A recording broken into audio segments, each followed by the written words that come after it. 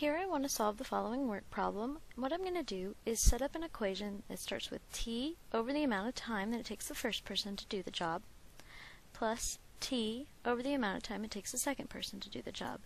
And the sum should add to 1. So what I'm going to do is multiply both sides of this equation by the least common denominator, these two fractions. So it is 117.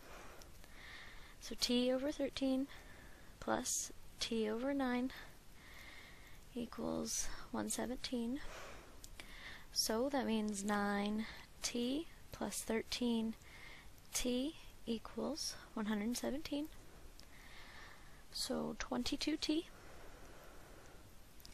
equals 117, and I need to divide both sides by 2, so 117 divided by 22.